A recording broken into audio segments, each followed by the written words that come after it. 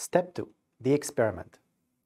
In this step we will describe the basic observations from the photoelectric effect experiment. So the basic observation is that if we have a sheet of metal and we shine a light of a certain frequency, we will observe that photoelectrons are ejected from this metal. The energy of the photoelectrons is dependent on the light, and we will explore this relationship.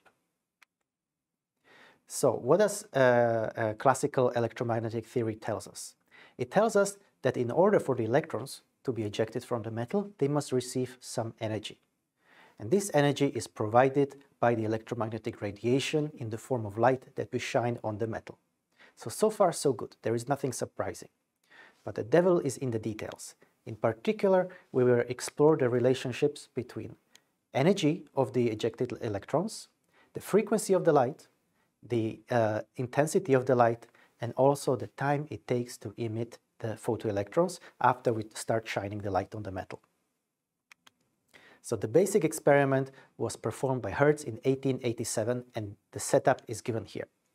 He took a vacuum tube where he placed two charged capacitor plates connected to this very basic circuit. This emitter plate E was negatively charged, and this positively charged collector plate C was designed in such a way that the ejected electrons, the photoelectrons, traveling from E would be accelerated towards the collector plate C, producing current which was then measured by the ammeter A over here. But Hertz designed the experiment in such a way that he could change the polarity of the voltage. In other words, he could make the collector plate negatively charged and the emitter plate E positively charged, meaning that the electrons, which were still being ejected from the emitter plate, they would start traveling towards E, but due to the negative charge on the collector plate, they would be stopped. This had the effect of decreasing the current measured by A. Also, he noted that the current generated was proportional to the applied voltage in the following way. So here we are plotting voltage on the horizontal axis and the measured current on the vertical axis. And Hertz noted that for large voltage, the current saturated. This makes sense. If we shine light on the metal plate, electrons are ejected in certain numbers and with certain kinetic energies. If we apply a certain voltage, some of these electrons will have enough energy to reach the collector plate and produce electric current. Increasing this voltage will make more of these electrons accelerate towards the collector plate. But after some magnitude of the voltage, it will not make a difference whether increase it further or not, because we will be collecting all of the produced photoelectrons, meaning the current will saturate. Also, the current is proportional to the intensity of the light. More intense radiation produces more photoelectrons, meaning more of them will be collected by the electric plate, resulting in a higher current. Now let's go in the opposite direction and start decreasing the voltage.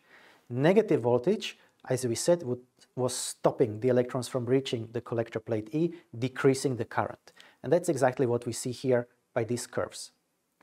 And in fact, if we increase the voltage too much into the negative region, we would reach what's known as the stopping voltage, meaning all of the photoelectrons were being stopped before reaching the collector plate C, resulting in no current measured by the ammeter. Also, Hertz noted that the photoelectrons have a distribution of kinetic energies. And this is also expected, because sometimes the electrons are ejected from the surface, sometimes they are ejected from inside the surface, so they need to travel a little bit more. And he found a way of how to measure the maximum kinetic energy of these electrons. He was adjusting the potential difference on the collector plates such that the electron with the highest maximum kinetic energy was just about to be stopped by the negative plate. In other words, when his current measurements reached zero, he knew that's when all the electrons were being stopped, and the potential difference at that plate gave him a good estimate of the maximum kinetic energy of this distribution.